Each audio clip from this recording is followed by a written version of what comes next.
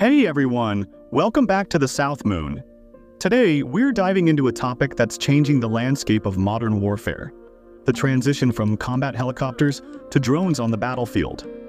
From their history as the backbone of air support to their increasingly rare appearances today, let's explore how drones are redefining aerial combat and why helicopters might be facing a new era of obsolescence.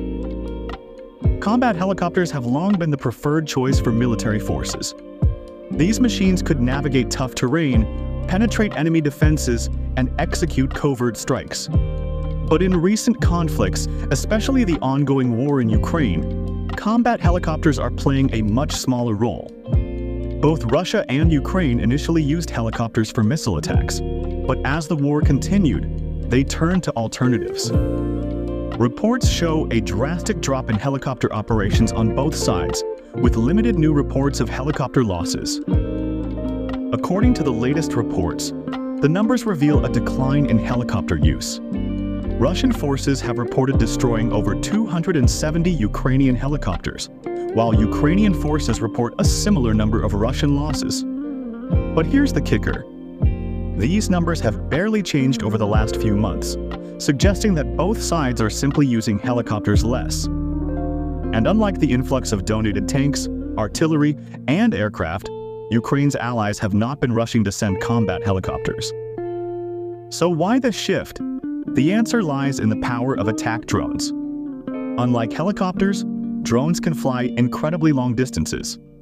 For example, the Ukrainian UJ-26 Beaver kamikaze drone has a range of 1,000 kilometers, more than double the range of the Boeing Apache helicopter. Drones are also cheaper to produce, expendable, and don't put human crews at risk.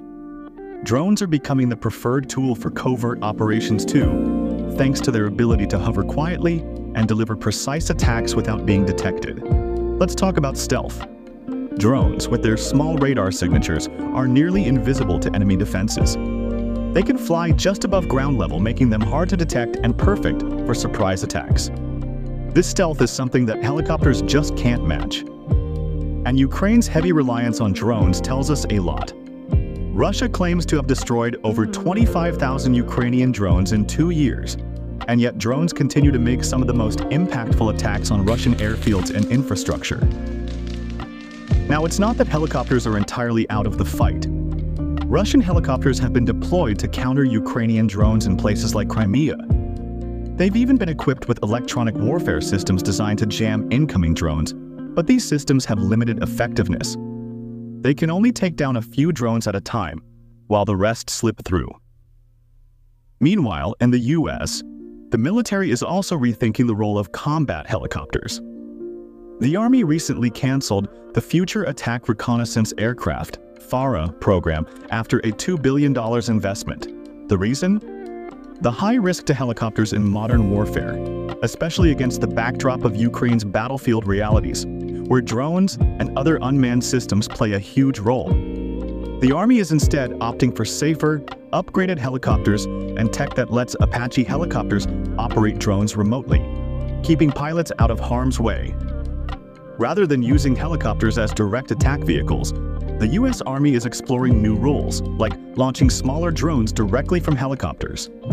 These launched effects drones offer added range and versatility without risking the crewed helicopter itself. This shift reflects a broader trend where helicopters may serve more as platforms for drones rather than direct combat tools.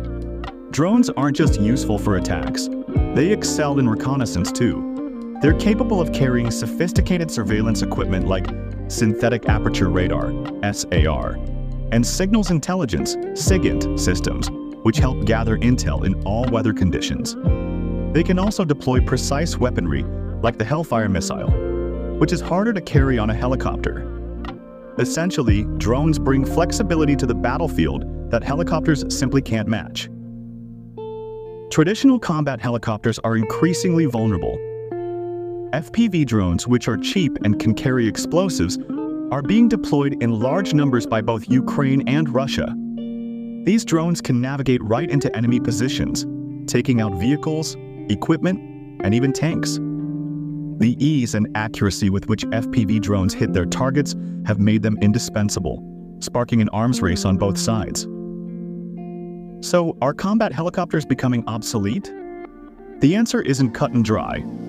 While they still have some roles, especially in transport and supply, the rise of drones is undeniable. They offer range, precision, stealth, and safety at a fraction of the cost, making them the new heroes of modern warfare. As drones continue to prove their worth on the battlefield, we're witnessing a shift that could forever change military strategy and the future of combat helicopters. Let us know in the comments. Do you think drones will eventually replace helicopters entirely? Or do helicopters still have a place in modern warfare? Thanks for watching, and don't forget to like, subscribe, and hit the notification bell for more insights on the future of military technology. Catch you in the next video.